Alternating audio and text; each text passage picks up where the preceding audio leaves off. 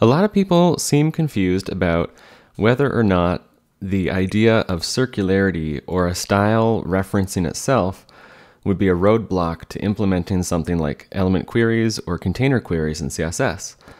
And so if the question is, does the idea of a container query or an element query have a problem with circularity? The answer is a firm no. Now I can explain why, and we'll go through together illustrating using CSS and element queries exactly what can happen and how the browser could think about this in a way that's not problematic. So let's get started. So the idea of a style referencing itself already exists in CSS. I'm going to write a couple styles here that illustrate this, but these aren't the only ways that this can happen. There's a ton of ways that self-reference can cause problems when you're writing CSS. So here I have a div. I'm going to add a style for that div that gives it some width, some height, and a background so we can see it. I'm also going to set a transition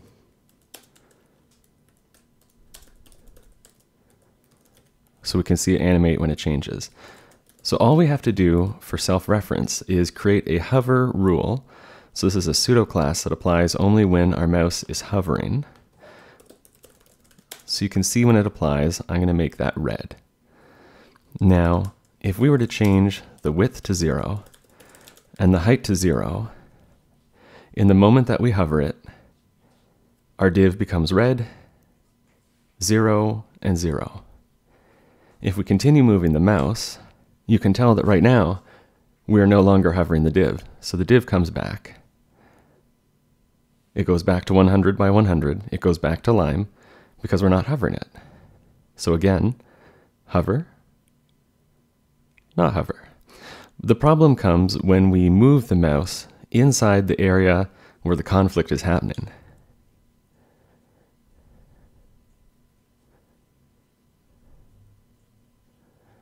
And the slower we move it, the faster the loop seems to go. At any point, if we stop moving it, the most recent calculated style is the one that sticks. So you can tell that right now I'm hovering, but it won't take the hover until the next time I move the mouse, continuing the loop. So this is self-reference. This right here is 100% valid CSS. It's 100% standard, but it doesn't do something that's very useful.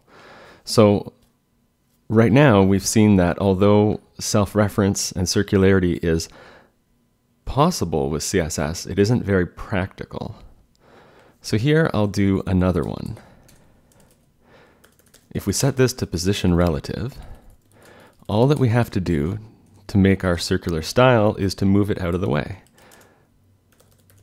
So if I do top 100 and left 100, it's staying the same size, but when we hover it, it moves. So that's not very good. So if we were to try to take hover and prevent this from happening, if we were going to make it so that CSS could not have the circularity, we would say width is a property that you can't have inside of the hover pseudo class.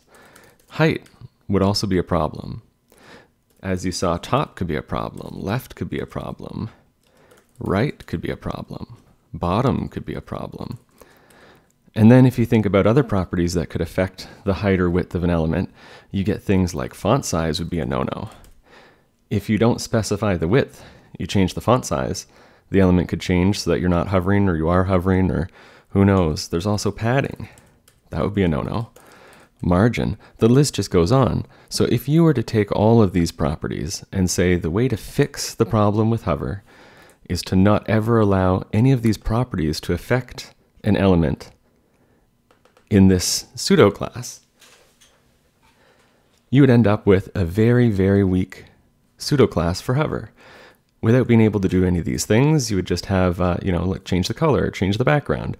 And the whole reason that we need this hover pseudo class is so we can change things. So now with element queries or container queries, the problem is that instead of a pseudo class, we're writing responsive styles. And so with media queries, the viewport can't be changed by any of the styles inside of it, so this kind of circularity is just not possible with media queries. It is possible with container queries and element queries, but is that a problem? So let me demonstrate here what this can look like. I'm going to add EQCSS here. So now if we write an element query,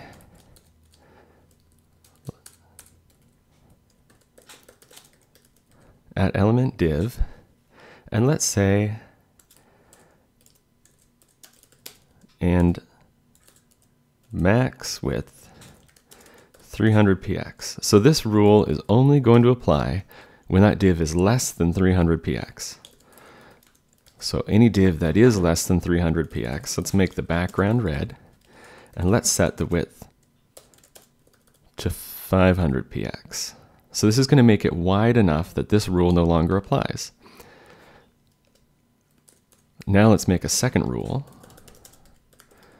that says when the div is at least 400 pixels wide, this rule here sets any div that matches that background is lime, and we're going to say that the width is 200px. So now, as you can see, we have two different kind of conflicting illogical rules here, and the browser, just like with our hover example before, the browser is trying its best to solve this. So it goes from top to bottom and says, you know, apply 100 pixels height. It's done that. Position relative, we don't even need anymore. It hits this first one and it says, hey, is it at least 300 pixels wide? And because div is 100% width by default, it does not apply. So it gets down to here and says, is it at least 400? So in this case, it is, because there's at least 400 pixels, so it sets it to 200, and then this applies, and it's done. Now, if we continue to trigger this EQCSS plugin, it's like moving the mouse over the hover thing. Right now, it's done. There's no looping. The browser didn't get stuck in an infinite loop and explode and blow up. It just applied the illogical styles, and we're left with an impractical result. But there's no problem here. So as I change the width, you can tell that there's some conflict going. If I click or do other elements, or other events on the page, rather, you can see that it's trying to recalculate these styles, but we don't have the same looping problem that a lot of people foresee. What a lot of people picture when they think about circularity is they picture something like this. They picture just this thing getting stuck in this infinite loop, bouncing back and forth, never being able to resolve or find a style. And as you can see, using JavaScript, we can keep it animating as fast as we can make it, but there's really nothing to be gained by that.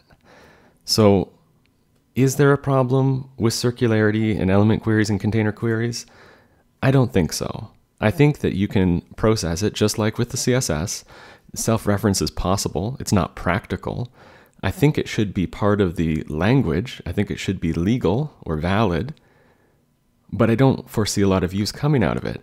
But just like with hover, if we try to limit element queries or limit container queries to say, oh, nothing inside of this rule should be able to affect the validity of the rule applying to it. Just like with hover, remember how I started listing all those properties here? We're going to quickly run into that problem where you remove all of the power, and what you're left with is it doesn't solve the original problem. So I do not believe that we should attempt to create or implement container queries or element queries in a way where circularity is not possible. I think that that would defeat the purpose for having the element queries in the first place. Now, just like the hover examples, there's not a lot of cases where this valid code would be very useful.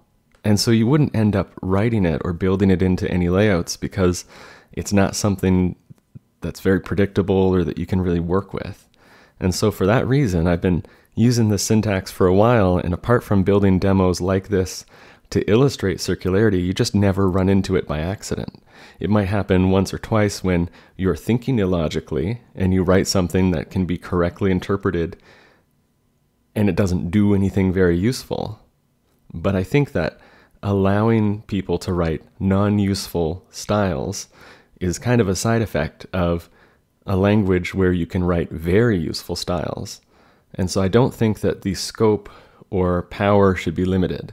I think that it's not really a problem, and to try to prevent it from being a problem would create a lot more problems. So that's kind of where I stand on it. Not really an issue once you start using them, once you start building layouts with them, and once you realize that CSS is already, this is not something new or unique. CSS already kind of has this problem, but it's not stopping people from building layouts today. If we make CSS more powerful, we'll be able to build better layouts, but it won't stop people from building those layouts if they can write illogical styles.